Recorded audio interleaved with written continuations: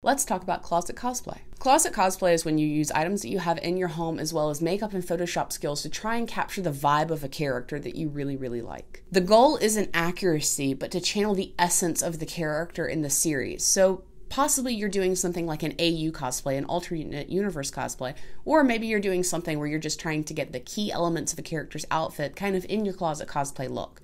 You can do this by draping items, changing the colors of them in Photoshop, adding special effects in Photoshop, or using makeup to change certain aspects of your face, such as your facial features or adding little markings to make yourself look more similar to the character.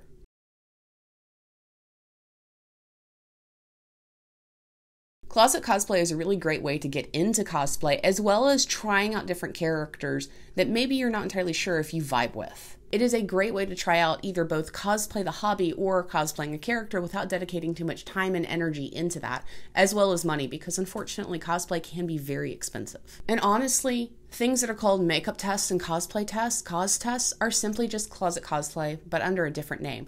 It means different things to everyone, but never discount the fact that a cos test is technically a closet cosplay and just as valid as real cosplay. A lot of people act as though cosplay is only valid if you spend an enormous amount of time and money pouring into this thing. That's not true. Cosplay is for everyone.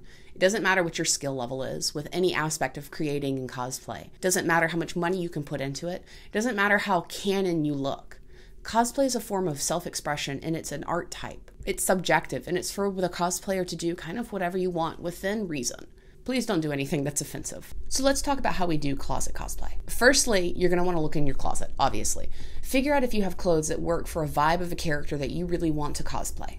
Do you have clothes that would work for a reimagining of another character, such as an AU cosplay? Do you even have elements from another cosplay that would work for something else? Reusing items from cosplays that you've already made or purchased is a great way to make sure that you have a lot of variety. Some of the items that are in my own closet that I reuse frequently are things like my belts from my Breath of the Wild Link cosplay. I use them on literally everything. My Sylvanas corset I use for Jester, I use for closet cosplays of like different D&D characters, and then Sylvanas as well. My leather coat from my Merlin cosplay I reuse from my Fig cosplay, which is great because now I don't have to go buy another leather coat. My black Hot Topic dress that I thrifted years ago I wind up reusing every so often for various closet cosplays such as Lust and Marion. My brown Jedi boots that I purchased years ago just because I was like, these are Jedi boots, I've used for nearly every cosplay that I ever need that requires brown boots. Thrifting is a great way to affordably add to your cosplay wardrobe, but also letting yourself be mindful of things that you're interested in for yourself. Crafting small items with cardboard and foam is a great way to kind of get started into crafting without it being too expensive. And if you get really creative, you can use cardboard as well for making swords and shields. Just a reminder, cosplay is for fun. Yes, some people are able to make it a job. They're very lucky in doing that. It's something that maybe they have great skill in or they've worked years for. But the people who made it a job started with it as a hobby. It was something that they loved dearly before they got into actually making money with it. And it's important to remember that when it comes to cosplay, especially in the world that we live in, where it's so curated on social media. There's a lot of pressure in the cosplay community, especially when it comes to those in the TikTok scene, to constantly be making new items. Closet cosplay is a great way to have new looks without actually having to spend a ton of money.